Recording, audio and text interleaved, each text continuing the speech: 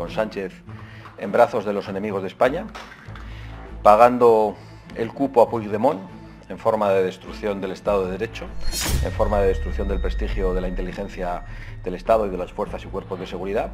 y en definitiva permitiendo a un prófugo de la justicia insultar a los españoles y huir de nuevo. Sánchez continúa pagando el cupo al separatismo catalán, a Esquerra Republicana, para lograr la investidura de Salvador Illa, y lo hace destruyendo la igualdad de los españoles y la solidaridad entre todos ellos y amenazando gravemente la economía nacional. Y Sánchez continúa también pagando el cupo a Mohamed VI. El cupo a Mohamed VI se paga en pateras y se paga en euros. 250 millones de euros para un plan de regadío, perseguido en España, perseguido en la Unión Europea, pero que financiamos a Marruecos, y el número de pateras, porque está visto que han decidido que cada vez entren más, sin ningún tipo de oposición, sin ningún tipo de impedimento. Al contrario, con el efecto llamada, tanto del Partido Popular como del Partido Socialista, y con la colaboración de las supuestas ONGs que se han convertido en cómplices hace mucho tiempo de las mafias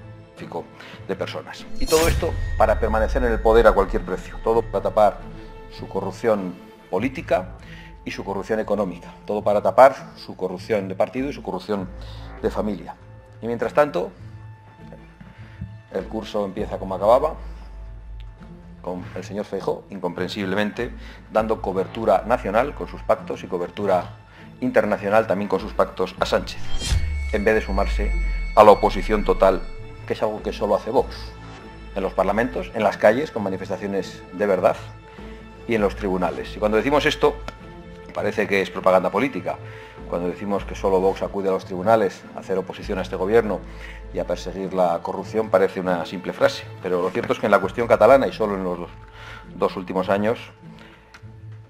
y en relación al desafío al Estado de Derecho, Vox ha presentado querella contra el consejero de Justicia de la Generalidad, contra el jefe de los Mossos por la huida de Puigdemont, ha presentado querella contra los 13 fugados del proceso separatista, que se mantiene contra los 4 que aún no han sido enjuiciados, querella contra el letrado mayor del Congreso por admitir a trámite la ley de amnistía,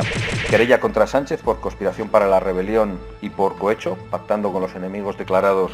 de España solo para mantenerse en el poder y comprando una investidura,